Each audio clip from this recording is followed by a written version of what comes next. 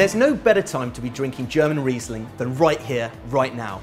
I think a lot of people in the UK have taken them a while to switch on to the fact that the Germans are not just making cheap and sweet wine, but they're actually making some really cool, dry, racy, mineral-focused Rieslings. Here we got a wine from Werner. Werner is a small family-run producer in the famous Mosel region of Germany, focusing on Riesling. That's what it's all about, from the bone dry all the way through to the lusciously sweet. So let's give this one a go and see what we think. On the nose, Riesling tends to be one of the most aromatic grape varieties. So let's see what we can pick up. Definitely getting a bit of underripe white peach, hints of citrus. See if it comes through on the palate. Yeah, that's what I'm talking about. Racy, high acid, fresh.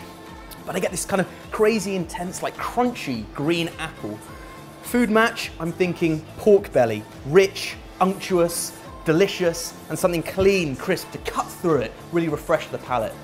I think it's also great as an aperitif wine, only 12% alcohol, so I think Riesling has a lot to offer. And if in the past you've been put off by its sweetness, why don't you come down to one of our stores and ask one of the drier styles. The Classic's a great example of that, and I think a great introduction to German Riesling.